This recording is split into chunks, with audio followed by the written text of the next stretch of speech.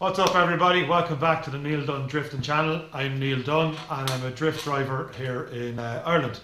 So it's been quite a while since I've done some vlogging. I've been working with Matthew Bedworth during the year, which I was really enjoyed. Hell of a lot of fun, different type of video.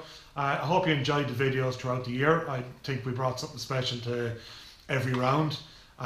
Certainly on the video side of it, maybe not so much on the driving side of it, but yeah, I really enjoyed it. A man with really good ideas, and I tried to bring some stuff myself in. So if you caught me on merry-go-rounds and doing silly things, that most of that was Matthew's idea. So huge props to him. Just for the off season, I wanted to get back into a little bit of vlogging. You can see behind me the car is looking a little bit worse for wear. So really what I want to do is just, you know, vlog the progress of getting it rebuilt, getting it back into tip-top condition for the 2020 season. So 2020 I found a tough year. This was my first year in the pro level in Ireland. So it was the Drift Games Extreme Championship, which would have been the equivalent of IDC Pro, if you like, from 2018 and before. Yeah, I found it very, very tough. The level of cars and the level of driving obviously did step up, although you can take nothing away this year from the Drift Games national guys. They were on another level as well, so I don't know if I would have done any better in that championship. But what I found was the grip that the big guys are running and the power that they have and the you know how fast their cars are is just intense. It really is.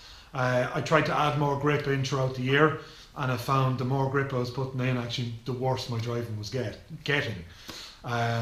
Which was interesting. Like, I suppose I'm so used to it, and I've been driving that car for so long with the power level that it has, and I didn't do anything with the power level for 2019 season.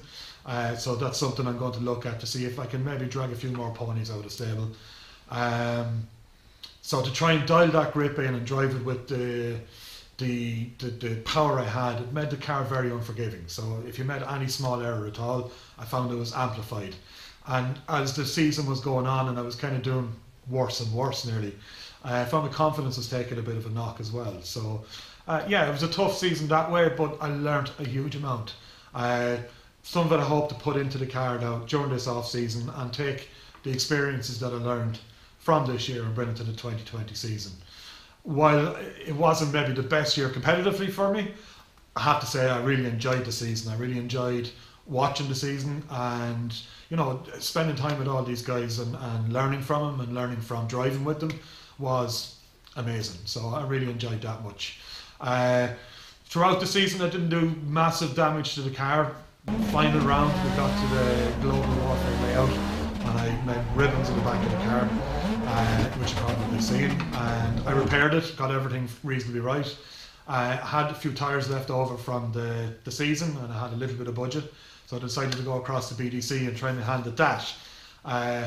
Buxton was a much bigger challenge than I anticipated. I managed to attempt 3 laps and complete none, so my final lap is how the car ended up, which we probably could have repaired. Trackside, one of the bottom arms is destroyed, but we could have cobbled something together, but I just didn't feel comfortable with the track and it was such a dangerous track. I thought at that stage I probably had enough damage done. So I'll take you for a walkthrough on where I'm at with the car at the moment, what I hope to do with it, and yeah, please join me in the journey as we get the car back, as I say, back to tip-top condition, back to where I want it to be, and get it back out for 2020. So join me, and I hope you enjoy the off-season vlog, and we'll see where 2020 takes us. Sound.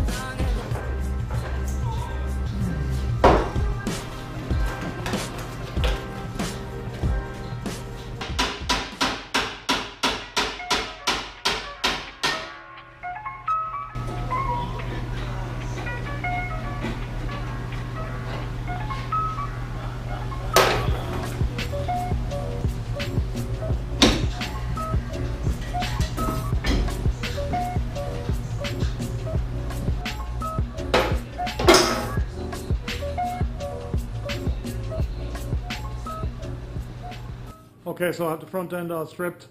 You can see behind me, lots of bent, lots of broken parts, lots of stuff to be replaced. Not a big deal, we can do that, that's all okay.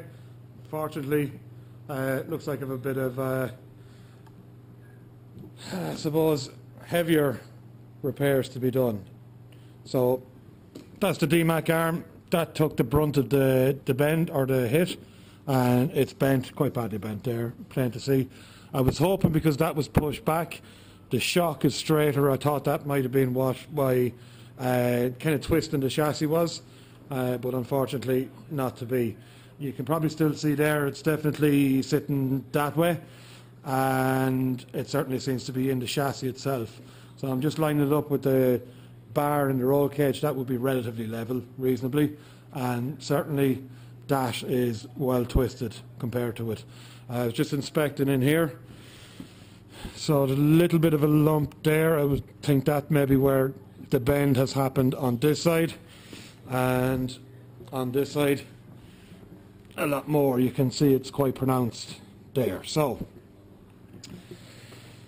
next plan is get the engine out. Want to do a compression test on it. I'm going to get that over to Stiv, get that rebuilt or refreshed, just make sure everything is okay.